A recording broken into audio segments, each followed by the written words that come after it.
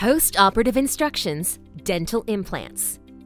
This video will cover important information regarding proper post-surgical care for dental implants.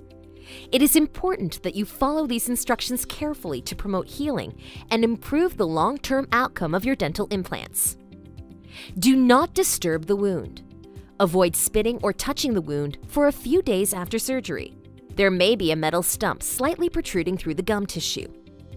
Some bleeding or redness is normal for 24 hours.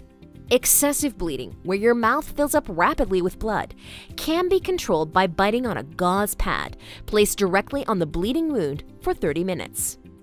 If bleeding continues, please call the office for further instructions. Some swelling is normal after surgery. To minimize swelling, apply an ice bag or a towel filled with ice on the cheek in the area of surgery.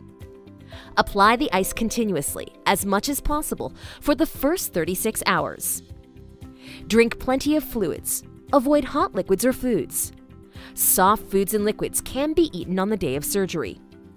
You may return to a normal diet 1 to 2 days after surgery, unless otherwise directed.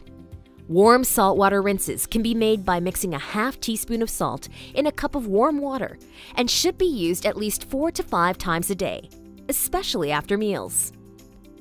Brushing your teeth in the healing abutments is no problem. Be gentle initially with brushing the surgical areas.